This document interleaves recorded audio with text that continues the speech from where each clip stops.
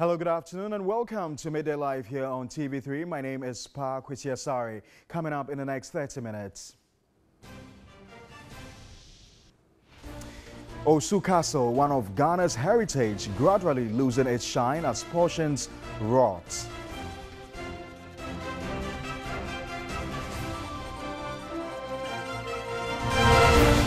Also coming up, culverts and drains alongside road infrastructure in Kumasi and other parts of Ashanti region damaged by heavy rains.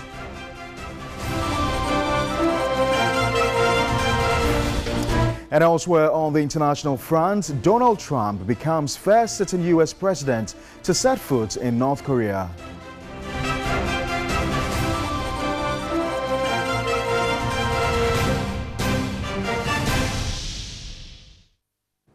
We've got details of all these stories plus many more coming up in the next 30 minutes. We're streaming live on Facebook as well. President Akufo-Addo has made a passionate appeal to African leaders to extend a blanket of protection for women of the continent and ensure that their rights are upheld and respected. He made the appeal when he addressed the Gender and Development Initiative for Africa presidential event at the British Council. According to the UN Refugee Agency UNHCR, women and girls make up around 50% of any refugee, internally displaced or stateless population. Africa is home to a third of the world's refugee population, with the highest proportion being female refugees, that is some 59%. The president in his speech made a 4-point agenda he believes can transform the Africa and put her on a path to prosperity. We must prioritize the establishment of a peaceful atmosphere on the continent. Peoples of the African continent are young and vibrant. We must take advantage of their dynamism, youthful exuberance, to build the orderly and prosperous societies that promote peace. The event was dubbed the Status of African Female Refugees and Displaced Persons, and under the theme, Moving from Surviving to Thriving. In other news, culverts and drains alongside road infrastructure in Kumasi and other parts of the Ashanti region have been damaged due to heavy rains. While the situation, residents say, exposes them to grave danger. Here's a report by my colleague Benjamin Edu. A major bridge on the Abripo-Oshim-Barikesi Road and another bridge at the nurses' quarters on Adoato-Abripo stretch have developed deep cracks, exposing commuters to safety risk. The Abripo-Kesi stretch, which was recently asphalted, is in a poor state. A red flag and other objects are erected almost in the middle of the road to signal danger. But motorists appear determined to use it as heavy-duty vehicles continue to use the bridges. Road engineers say the continuous overflooding weakened the wind walls of the bridges and washed them away. Residents are appealing to the government to urgently fix the problem to avert any disaster. Regional Director of Highways Engineer Christian Inti assured residents and road users of measures to repair the bridges. Capacity-wise, we've observed that a lot of them are not able to contain or are able to accommodate the kind of runoff that we're experiencing now. We have already spoken to the contractors. Some of those areas that are not under contract, we are also arranging for some of our contractors working close by to come and fix those problems. Into the future, we may have to remove the existing ones and place bigger culverts to be able to accommodate the kind of runoffs that we are experiencing. You're also watching Midday Live here on TV3. In other news, government has procured 20,000 litter bins for distribution to all local assemblies in the 16 regions of Ghana to help fight indiscriminate littering. While resourcing the assemblies to keep the environment clean, the Sanitation and Water Resources Minister Cecilia Abinadapa is also advocating communal labor and sport fines for persons caught littering indiscriminately. Here's a report by Beatrice Piogabra. Indiscriminate dumping of refuse, littering and poor sanitary conditions have been the bane of metropolitan, municipal and district assemblies in promoting healthy environment. Most drains are filled with waste, while heaps of waste are left uncollected for days in some areas. Environmental sanitation, sensitization and campaigns are yet to yield the requisite results. Sanitation and Water Resources Minister Cecilia Abinadapa says government has invested 6 million cedis to procure 20,000 litter bins in the fight against indiscriminate littering. She has tasked chief executives of local assemblies to enforce bylaws on sanitation and also introduce spot fines and communal labor for persons caught littering. We have garbage that are bulk. Those are taken out by the service providers. We have these little garbage that we throw around. That should stop. Hence the investment. These are the properties of the state, which means they are our properties. We should make sure we protect them, we maintain them and keep them well so that we'll all have a clean and better environment. The minister handed over 1,000 litter bins to the Ashanti Regional Minister for distribution to all 47 assemblies in the region. Ashanti Regional Minister Simon Osei-Mensah assured the bins would be placed at vantage points to end indiscriminate littering. The moment we come out with the various sanctions, supporters don't come and see that because MPP government is doing this, MPP government is doing that to punish people. No, but let's all give our support. When we see you drop, we give you the broom, you sweep. Simon Osei-Mensah also emphasized communal labor as a means to enforce public discipline. Here's a big question we've all got to answer. Will tourists be disappointed with the state of tourist sites in the country as Ghana hosts Africans in the diaspora in this year of return? While the Osu Castle, one of the country's heritage, is gradually losing its shine as portions rots. Sarah Paco has more. Built by the Danes around 1659 and originally called the Christianborg Castle, Osu Castle was the seat of government until 2013 when President Mahama moved his office to the Flagstaff House. It remains a tourist site for Ghanaians and foreigners with a master plan of making it a museum by the current government. As President Akufo-Addo has declared and formally launched the Year of Return Ghana 2019, for Africans in the diaspora to mark 400 years of the first enslaved Africans arriving in Jamestown from Virginia, it is expected that the place will be in good shape to meet tourist expectation. However, a visit by the Tourism Minister Barbara Otin-JC has revealed the place remains unkept at some sections. Pallets are falling off. Living room sofas are unclean with broken electrical wires and tiles. Management of the facility blamed it on inadequate staff to operate the place. The sector minister is disappointed at the turn of events. I noticed that in some way it was unkempt, and the issue they explained is because they don't have adequate staff to do the cleaning and all that. But I think even if you don't have adequate staff, you can schedule them in such a way that each part of the facility receives some attention across the period. So we'll also look at that if we can support them with some staff. But it's going to get attention because the facility is going to be turned into a museum of leadership and governance. And we have significant partners who are coming on board to transform it. So very soon it's going to get a lot of attention. She wants the site fixed before tourists troop for the Year of Return event. Expecting a lot of tourists coming into Ghana, and especially within this period between July and August when we celebrate Panafest and Emancipation Day. So it's important that we put the place in good shape so that when they come they get a good experience. The minister also visited the Kwame Nkrumah Museum as well as the Du Bois Center, where she made some recommendations to management on how to receive tourists during this Year of Return. Reacting to reports about the poor state of the Asomdwe Park, the minister said the situation has been exaggerated.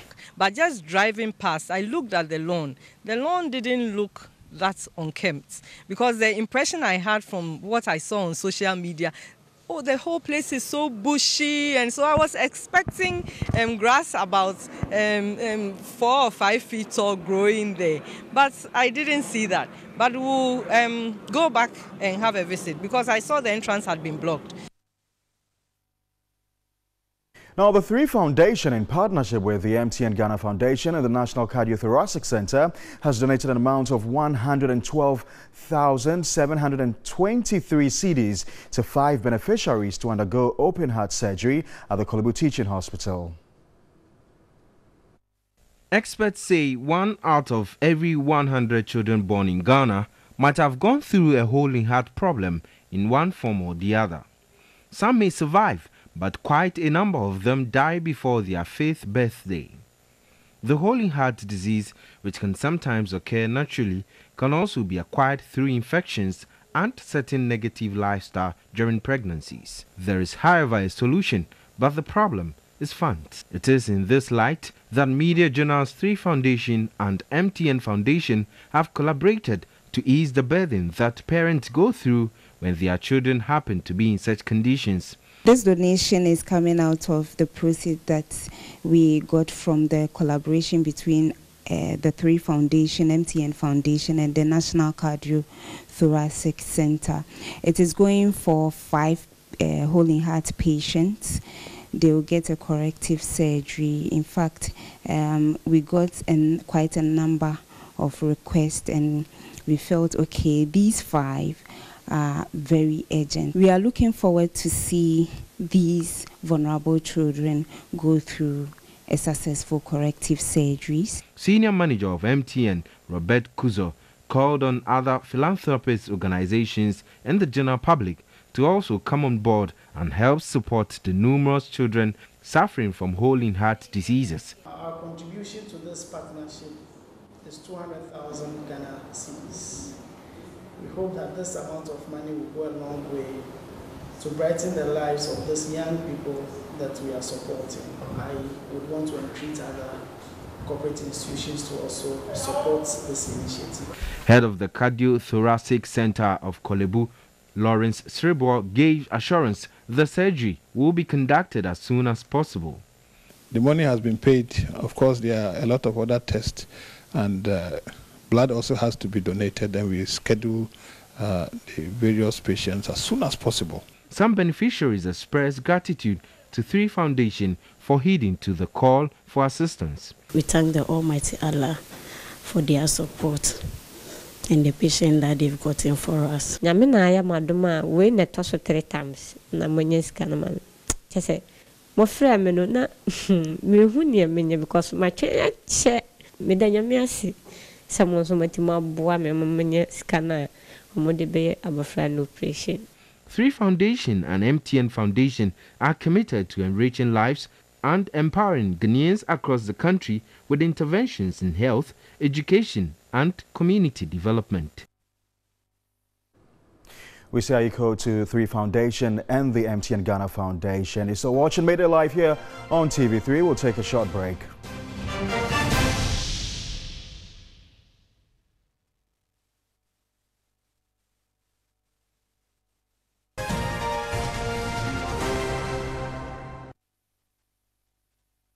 You're welcome back to Midday Live here on TV3. Now, stakeholders in the extractive industry are calling for the establishment of a Public Interest and Accountability Committee. At the launch of the PIAC 2018 annual report in Kumasi, they argued the committee would help monitor revenue generation and utilization. The report is to inform Ghanaians on how the country's petroleum revenue was managed in 2018. It indicated that the country has raked close to $5 billion as revenue since it started production of oil in 2011. In 2018, an amount of $977 million was generated from the petroleum sector. 414 million Ghana cedis was spent on free SHS out of the 827 million Ghana cedis utilized from the annual budget funding account ABFA. This, according to PIAC, suggests budget non-compliance on the part of Ministry of Finance. The committee wants Parliament to take steps to ensure that the minister complies with the budget as approved. Former Ashanti Regional Chairman of the National Peace Council, Professor Seth Opunie-Siama, commended PIAC for policing management of the petroleum revenue. I think that we should ensure that our governments buy this idea of PIAC and put it in the mining sector. Chairman of PIAC, Dr. Steve Mantiao, says the time has come for them to also police the mining revenue. This country is well endowed in mineral resources, particularly gold, and yet we have no citizens-led oversight arrangement for the gold sector. This, for me, is also worrying. What it means then is that you are policing and ensuring that oil revenues are put to good use, but you don't care if gold revenues are put to good use. Ghana currently has a total of close to $500 million in the Heritage Fund. PIAC wants government to focus more on the carried and participating interests when negotiating petroleum agreements, since it gives the country more revenue. This is expected to forestall in any future further expenditure. Still on business, experts have emphasized the need for effective communication and stakeholder consultation if the Africa Free Trade Area Agreement is to be implemented successfully. Deputy Chairperson of the Africa Union Commission, Ambassador Kwesi Quartey, says drawing information from the citizenry of the member states on the Africa Free Trade Area is key. The Africa Continental Free Trade Area Agreement would result in a unified market of over 1.2 billion people. Creating one African market is expected to prioritize goods and services, invariably leading to the creation of job opportunities. After the AFCFTA comes into force, there are likely to be a new round of discussions about creating institutions that foster dialogue, monitor compliance and provide technical assistance. Deputy Chairperson of the Africa Union Commission, Ambassador Kwesi Quartey, says a successful implementation of the agreement will bring economic liberation to its member states. When intra-African trade increases by a factor of 2%, GDP rises by a factor of 10%. So there's really potential in this agreement. But to be able to trade, you must first produce. And to be able to produce and produce properly, you must apply science and technology in production. And that is why it's important to have our young brothers and sisters to recognize the importance of education, the importance of all-inclusive education. He was speaking at an event to outdoor the 25th celebration of Stratcom Africa. CEO of Stratcom Africa, Esther Koba, underscored the relevance of an effective two-way communication to national growth. We have no doubt about the importance of communication for the future of our country and indeed the African continent, for the well-being of the African people. Communication is required within and among African nations to enable us on this continent to pool our capabilities and resources together for our own benefit. Since its establishment 25 years ago, Stratcom Africa has earned a reputation in total communications and reputation management that uses communication to enhance organizational performance. Now, the new Tema Port Terminal 3 is to lead the transshipment trade in West and Central Africa. Director General of the Ghana Ports and Harbours Authority, Michael Luguje, described the terminal as a great engineering masterpiece, insisting its position to take over the business in the sub-region. The construction team is handing over to the transition and operational teams for work to start. The $1.5 billion port is expected to receive the first vessel to discharge its first cargo consignment. The new port will run 24 hours and 7 days, which is expected to last for 100 years and owned by MPS for 35 years. A situation that will help improve the turnaround time at the port and make it more competitive. 3 berthing facilities capable of holding 2 million equivalent units of cargo is also ready. More modern intrusive examination of cargo and scanning of imports and exports are now available. We are ready and motivated to deliver as per all expectations to be able to serve Mother Ghana and serve the community, the shipping lines, and all our stakeholders. Aside that, 60 contractors and suppliers have been engaged with 1,900 new jobs would be created.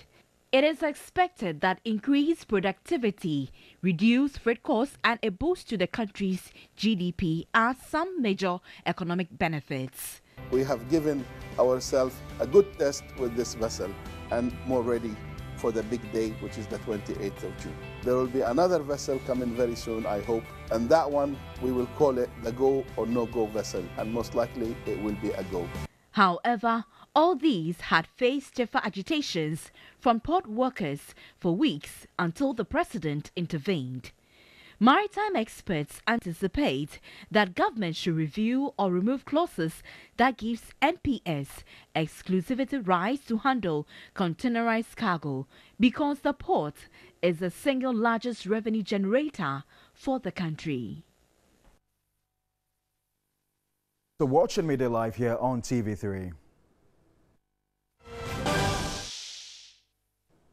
You're welcome back to Midday Live here on TV3. Let's do some international news now. And Donald Trump has become the first sitting U.S. president to set foot in North Korea after meeting Kim Jong-un in the area between the two Koreas. After posing for handshakes, Trump met the North Korean leader for over an hour in the heavily fortified, demilitarized zone. The two men agreed to set up teams to resume stalled nuclear talks. The last summit broke down in February with no progress on denuclearization in North Korea.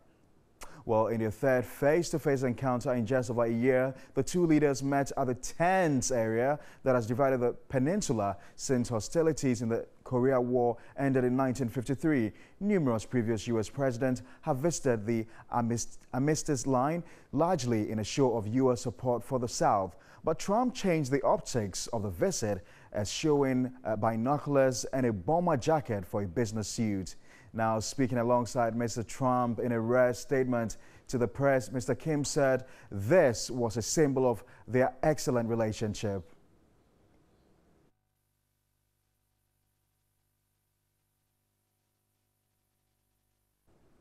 Elsewhere, a senior World Health Organization official has warned that efforts to contain the spread of the deadly Ebola virus in the Democratic Republic of Congo will remain elusive unless the vicious cycle of violence in the region is broken. Latest WHO figures put the number of Ebola cases at 2,284, including 1,540 deaths and 637 survivors. WHO Assistant Director General for Emergency Response Ibrahima Sose Foley says there's been good progress in scaling up operations to contain the spread of the deadly Ebola virus.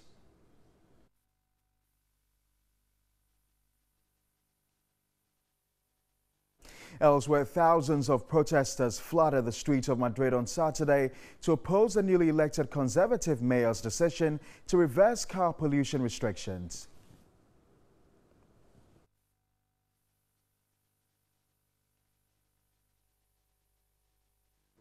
Well, that's how we conclude Midday Live here on TV3. Thanks very much for watching. For more news, you can log on to our website, www.3news.com. My name is Pa Kwesi Asari.